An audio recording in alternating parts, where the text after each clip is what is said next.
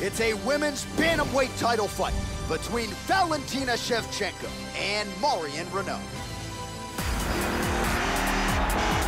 Our tale of the tape for this women's bantamweight championship fight. So more than 10 years apart, these two fighters, with similar height and reach.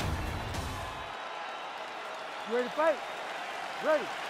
Scheduled for 5 rounds if need be. All right, here we go with this women's bantamweight championship fight. Round 1 of a possible 5 is underway. The champion trying to defend the title for the first time. She took the belt away earlier this year, and now...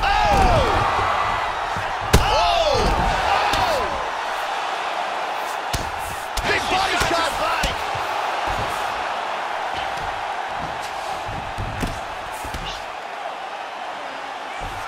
Back to the feet. Really swung for the fences with that hook, but misses.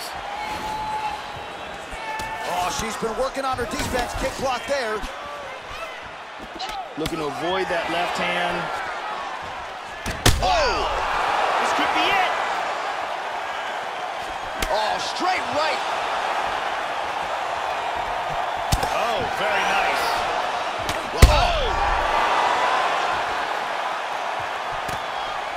Just out of range with the big right hand. This could be it right here. And now starting to snap off that jab. Oh! Big shot. Body kick, look at that. Big shots.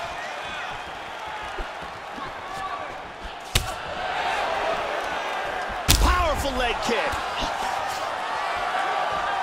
Huge uppercut misses. Oh! Whoa! Oh, my goodness. And that's gonna do it.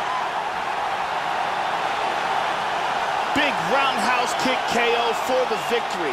Oh, absolutely, Joe. A tremendous kick to end the fight here tonight. She caught her opponent absolutely flush. Full force, even better on the extension, and there was no chance for her to stay in the fight after that. You can make the argument that as soon as she lifted that foot up from the canvas, if she landed, that was gonna be good night. And indeed it was.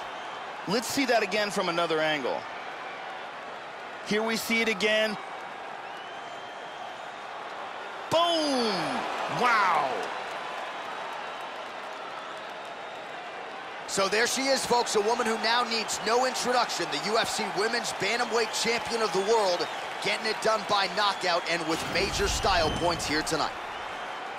Ladies and gentlemen, referee Herb Dean has called us off to this contest at 2 minutes, 42 seconds in the very first round, declaring the winner by knockout.